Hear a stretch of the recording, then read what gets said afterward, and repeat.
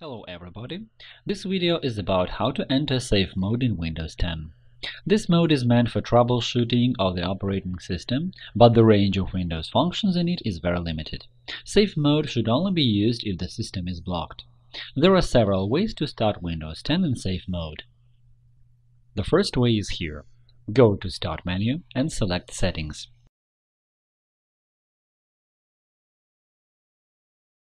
In the next window, go to Update and Security and click on Recovery, and now click on Restart Now. Then wait for Windows to restart.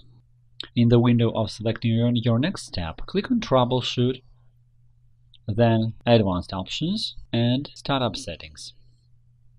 Then Windows will tell you that the computer can be restarted with the use of advanced startup settings, and one of them is